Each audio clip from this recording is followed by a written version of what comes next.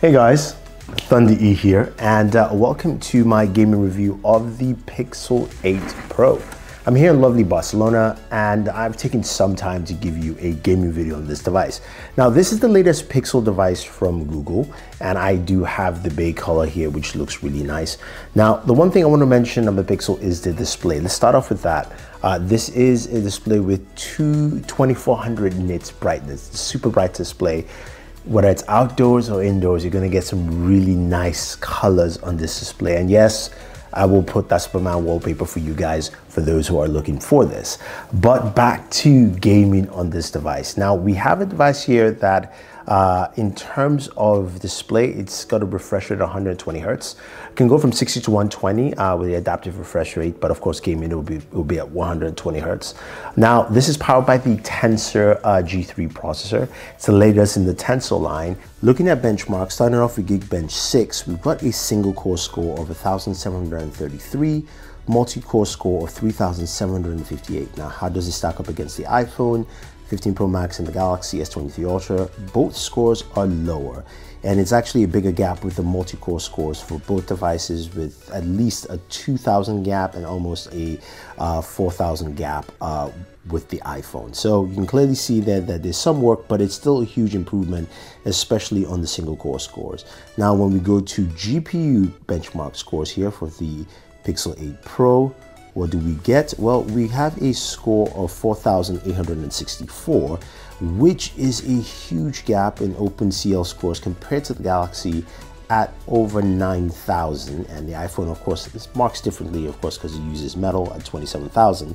But this might be an indication of what heavy GPU use might look like with the Pixel 8 Pro. Now, when we look at 3D Max scores here, we do have an overall score of 2,329, and you can see how it stacks up against other devices, and against the Galaxy S23 Ultra, it is only better than 1% of Galaxy S23 devices overall. So that score is pretty low, but you know what? Let's decide by looking at some of the games we have to play. And we'll be recording those benchmarks using the built-in game dashboard with the Pixel 8 Pro, which allows you to see your FPS on screen, because my game bench doesn't actually work with Android 14 yet at this point. So let's jump into some of the games we would expect. Starting off with Call of Duty Mobile, this is the first time I was able to play on the highest settings for Call of Duty Mobile, Ultra, Medium, and this was great to see because I was able to get a solid, fresh 118 to 120 frames per second on there. Gameplay was really smooth, felt very comfortable, and it felt really nice gaming on this device. So we got that really smooth frame rate, and it was good to see that a game like Call of Duty Mobile had such nice, clean gameplay on the Pixel 8 Pro.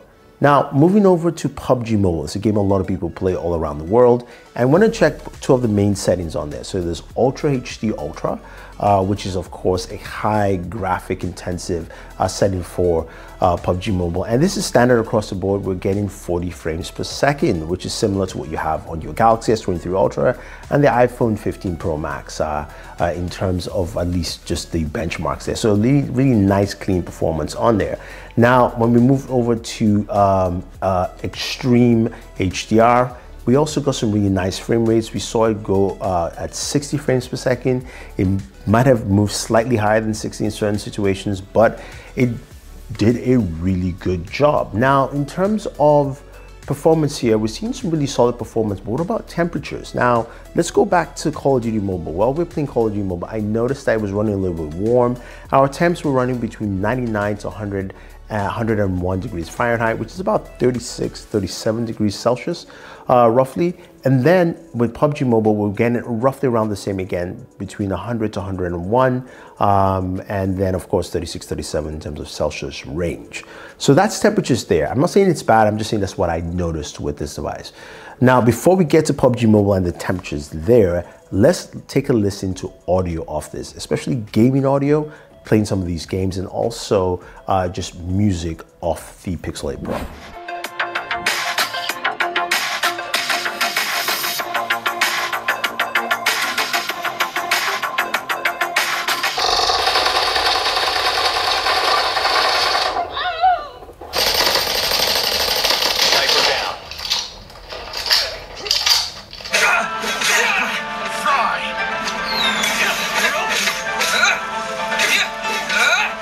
So I think that actually sounded pretty good. I'm not sure how loud it is in terms of comparison to other devices. I've got this really high ceiling room. It's about maybe 18 feet high. So that still did a good job in a space and environment like this. Now, moving over to PUBG Mobile, we're able to play PUBG Mobile at its max setting, of course, playing with the Tensor G3, and this is where the Tensor fails yet again. So with PUBG Mobile, stop it. Get some help. At the max setting, 60 frames per second, as soon as you start playing, it drops down. It dropped down to about 28 frames. That was the lowest I got. And then it moved back up to mid 40s. Now, when you're stationary and not in any active action environments, you can get 56 frames per second, or at least if there's less particles or release particulates around the scene, then you can get about close to about 50 to 54 frames per second. But on average, while gaming and while fighting enemies, I was getting between about 38 to about 42 frames per second. So not solid, especially while starting off the game. What we do notice is that when you're playing Genshin Impact on other SoCs like the Snapdragon 8 series or the Dimensity 9200, or even the Bionic chipsets from Apple, it starts off strong at 60 frames per second and then it gradually goes down to around the mid to high 40s. That's what we usually get. Now, when it comes to this device, it's the opposite. It starts off at the low 20s and then kind of goes all the way up to about the mid 40s. Now, when it comes to temperatures on this device playing Genshin Impact, this is where we see temperatures rise. So it got up to about 108 degrees Fahrenheit, or about roughly 42 degrees Celsius, while playing for roughly around 30 minutes of gameplay. And this is because, of course, it can't handle the higher 60 frames per second. So it's working much harder and we're still getting lower frame rates. Now, when it comes to gaming overall on this device, I think you are getting solid performance all around, whether you're playing your regular Android games, but remember Genshin, you do want to play at 30 frames per second in terms of settings. I think this is pretty solid and it's better improvements. We're still not seeing the improvements when it comes to Genshin. So I hope that changes as it moves forward. I know this is not a focus that Google tends to point out because they didn't talk about gaming on their press conference for the Pixel 8 Pro, but it is still a solid performer. And also for those of you who are asking about your game streaming services, it works well, of course, as long as you have a good wireless connection. I wasn't able to set up emulators. I didn't have time because I was traveling and I am still traveling at this point in time.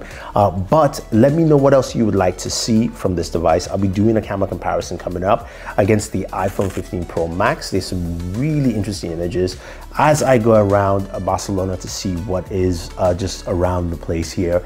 It's a fun city, and honestly, if you guys have any questions or any comments, let me know. If you want to see more from the Pixel 8 Pro, leave your thoughts down below. Don't forget to like, share, subscribe, and always enjoy entertainment.